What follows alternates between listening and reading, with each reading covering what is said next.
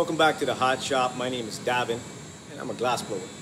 Today we're going to be making some Optic tumblers. That's where, well, you'll see what it's like when we get into it.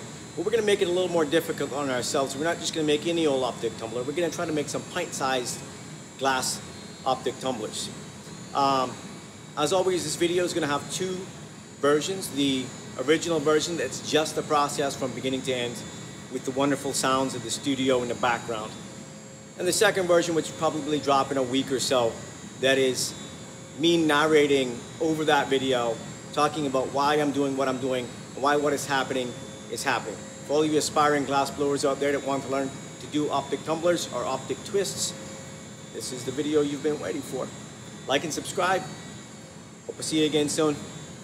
Cheers. Okay, so as always, we are going to start with a gather.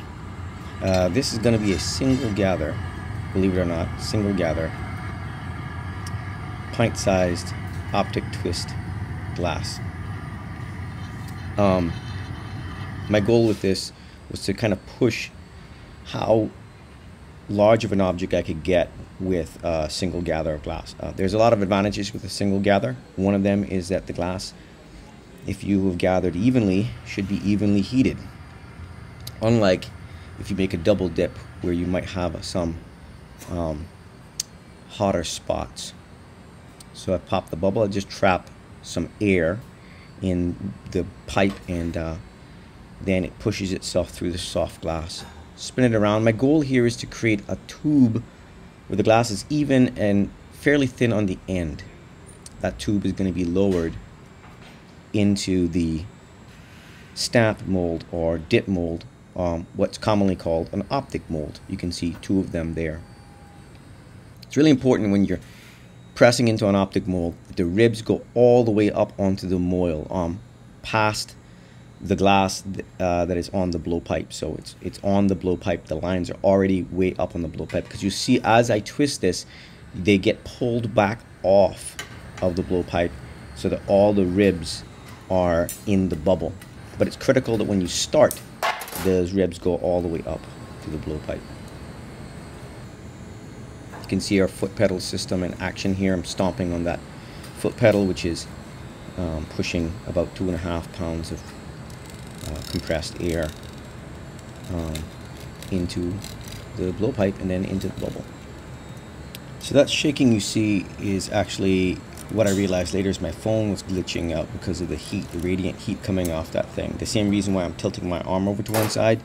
Yeah, it's like just messed with the stabilization of the phone, and I didn't know it until after I looked at the footage, but I actually had to reset my phone to get this to stop. It kind of stopped on its own, but resetting it really seemed to fix it for later on.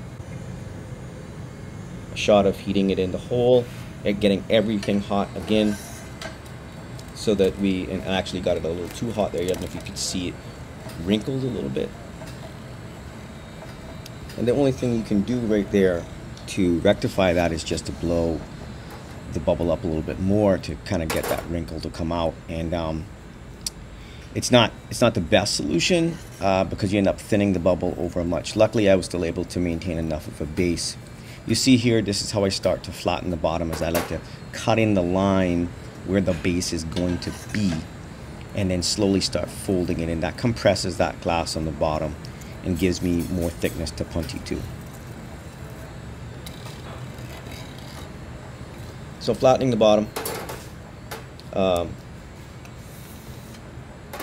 I gotta say that at this point, you know, I'm just moving through the process, and I was like, okay, you know, this isn't great. I just wanted to see what size I could get, kind of first try at this. I'm making a Punti here. This project is going to become all about the Puntis. It's really critical that you're making a good Punti that has a nice tip that will come off easily but also stay on for the duration of this process. It has to be a very delicate Punti though, because the size, the thinness of the bottom is such that if you use a thick Punti with a lot of mass, or a bigger Punti rod with a lot of with a bigger Punti, that mass of heat would weld the punty to the bottom of the cup very easily, because it's so thin that it's really easy to weld that punty on forever. So here we go, giving an attempt at straightening. Again, when I'm straightening it, if I have a wonky kind of cup like this, I'm trying to find a kind of aggregate of all the parts that are off and sort of average out the things that are off. Tweezering out the rim.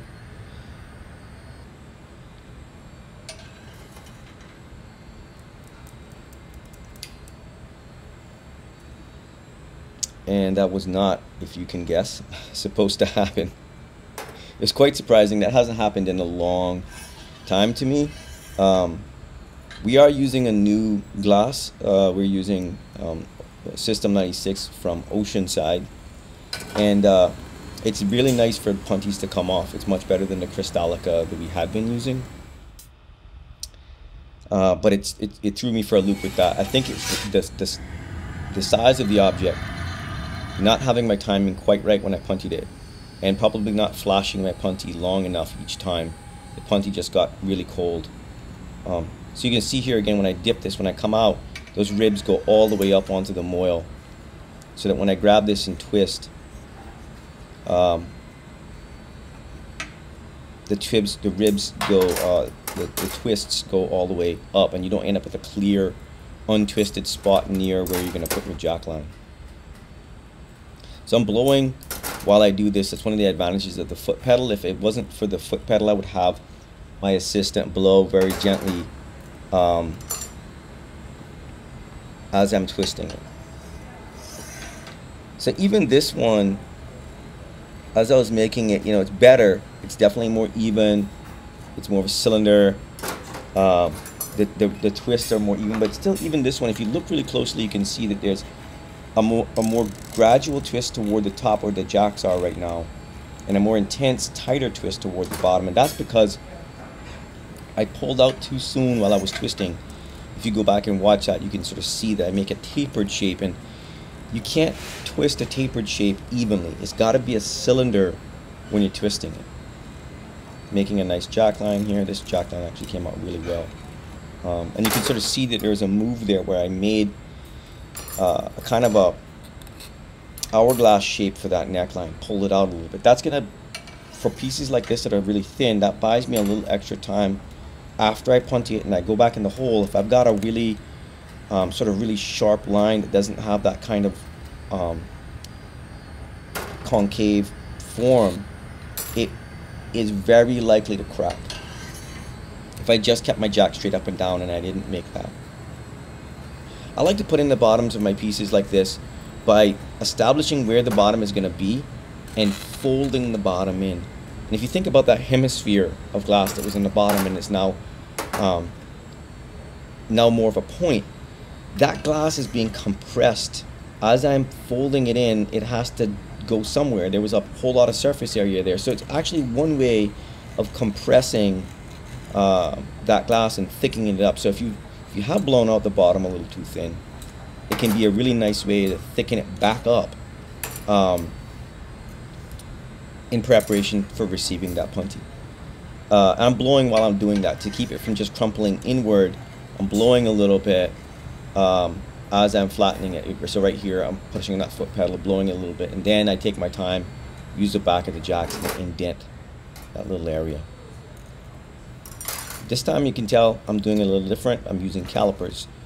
While I was letting my phone reset because it had overheated and was glitching out and the camera had lost stability, I looked up the appropriate dimensions of a pint glass, and it's 6 inches tall, 3.5 inches wide at the rim, and 2.5 inches wide at the base. So that's what we're going for. That's what those caliper dimensions are giving us. So I was a little hesitant with that punty there after the last time, but that broke off nicely. Much better start to getting a nice pint glass this time. So that heat there, I get the whole thing hot, punty and everything. I'm warming up the tips of my tweezers so that I can straighten the bottom of this one. I don't need to do much, just wait till the bottom part is high, and then lift up and kind of twist it a little bit to try to help center. You kind of get one shot at that. The way I make my punties, you kind of get one shot at that, but it can be a huge help. Yeah, so that was a really long heat. That heat there, that edit is probably a minute and a half maybe, because you're reheating that cold glass in the front and you want to get it really soft.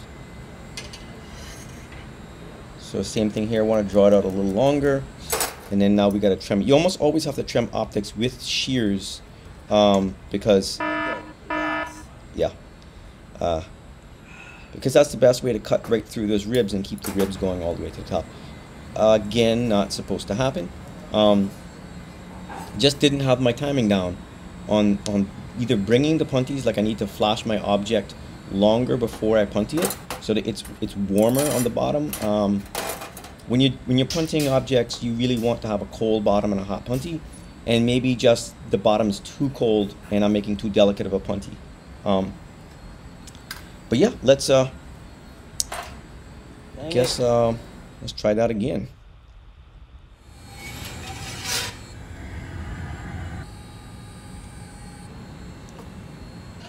So here we go. Third time's a charm, maybe. So you can see that this twist is coming out way better. Look how even, or much more even, that twist is. And it's because I twisted as I pulled instead of just pulling and then twisting. And that allowed me to keep all the ribs going all the way up. And you can see that I was working harder too. I was able to inflate that bubble quite a bit. Now that little bump on the bottom, that thick spot, you want to get rid of that. If you leave that, you end up with this weird little, I don't know, nubbin that's on the bottom of your cup, that when you flatten the bottom, you push it into the bottom and it just makes a weird little space. It's a nice thing to punty on, but it's not ideal. So I've seen a lot of people do this, crimp it down right there. You can see I'm setting up that taper. After doing the last couple of them, I've learned what that angle needs to be. That's going to set the base at 2.5 inches wide, and then hopefully the rim, which I haven't got to yet, at 3.5 inches wide. See there, I'm angling my jacks inward again, just to keep myself away from the heat. I'm not too worried about that piece getting off center at that point, because I know I'm going to tweezer and trim that rim, so long as my sides are straight and the base is on center. You know, we're good. So here you'll see me get rid of that. I'm blowing while I'm doing this, by the way. So you see that whole thing sort of inflate. It helps straighten it too. Yeah, make sure the jack line is established. And I'm actually more like pushing it on center right there, rather than cutting it in any further, you know. I check with my calipers, we are 2.5 inches wide. So let's make sure that we got the right size up at the top. And I'm also thinning up that bottom a little bit, you know, just to make sure we got our length. We need that 6 inches of length. Every time you inflate this, it can shorten the bubble. So that's why I'm putting the jacks on the side, to push, make sure that the air can't go out as much as it goes down to the bottom. So this is a really good angle to see how I flatten the bottom. I'm folding it in, gently blowing while I'm doing that. That's setting up where I want the base. So I'm not just pushing flat on the bottom, I'm pushing at an angle and slowly coming back to, you know, so I'm starting at like a 45 and it's slowly going to a 90. And so you see again there, I heated just the bottom. The bottom's already almost flat on its own, blowing very gently as I'm doing this. And then right there, dent the bottom in just a little bit. That's a place for the punty to sit. And then just one last sort of shaping. This is sort of letting the bottom kind of cool a little bit. You don't want the bottom too hot. If you just punty right away with these cups and you just had that bottom super hot and flattened it, and you punty right away, well, what do you think is going to happen? You're going to have a hot bottom and a hot punty. And even though I've been having the problem of these falling off, most of the time people have the other problem where they can't get it off the punty without using water or something, and you have this sort of nasty punty mark. So I'm making a punty. I'm not showing it again. You know what it looks like. I'm letting the piece just sit there. It sags just a little bit, but you can see that there's still a little bit of red color up on the blowpipe. That's telling me that we're still hot. Much higher angle, see that? And much less touching. One time around, that punty looks a lot better. It's got a nice sharp connection to the bottom. It's got a nice red glow, orange glow to it. Feel better about this one. I also know the end. So here we go, same thing. Warm the tweezers so they don't crack the rim, and assess whether I need to straighten the rim. And this time I'm like, no, we're good. We don't need to straighten the rim. When I put my tweezers down, it's hard to tell this from this angle, but I'm always putting the tips off the end of the blowpipe, of the bench, so that they don't get wax on them. You see all that weird sort of smeariness there? That's all wax. And so if I put my tweezers that are just hot down on the bench, they'll get wax on them, and I won't be able to do this where I can just grab and pull. So when you set the tweezers down, don't do what I just did there and set them on the bench, set them off the edge. If you tweezer and then trim right away, you don't need anybody to protect your trimming from touching back onto your piece. If you don't tweezer first and you just trim, it'll touch. So now I'm setting up a nice on-center opening so that we can inflate that part of the bubble and change the shape of the cylinder so that we can have much less work when we're opening it. And you'll see what I mean. It raises the shoulder up and elongates the cylinder out away from the base, makes it a taller cup, in other words. So here we go. This is the fun part. Open it up, man. I open down. People have commented about this. I don't know why. It's just what I do. I got long arms. It feels comfortable. Yeah, I don't know. I'm trying to set my blades a certain distance apart so that they're parallel right there, so that I can get a straight-sided object. I got the right size. Now I just need to clean up the shape. In case you're wondering, as I'm editing out these heats, you heat about 20 seconds or more for every 15 seconds of work, in case you were curious, based on our holes and everything. So a couple of taps. I do like taps because I want to start the cracking process, making small fractures in the punty, and then it releases, instead of hitting it really hard and maybe breaking the piece. I'm picking up this ultra thin object with unheated Kevlar mitts or tongs, which shows you don't need to preheat gloves. You're just burning them up. And there we go. That is, well, here I wanted to show this. So look at the tip of that punty. You can see there's this angle coming off the tip. The tip broke off flat. That angle is what starts the crack. And because I had touched that angle with the cold thing, yeah, anyway, here you go. Optic tumbler, twist all the way to, from the bottom right to the rim. You got ribs all the way up to the rim. And my first test to see if it holds a full 16-ounce pint. Now I know it's a bunch of people are going to say, why'd you pour it like that? I like to pour my beers where I get out a lot of foam. I don't normally do that, but I think it looks super cool. The foam settled within a few seconds, and I drank it and enjoyed it. Anyway, like and subscribe. Hope I see you again soon. Cheers.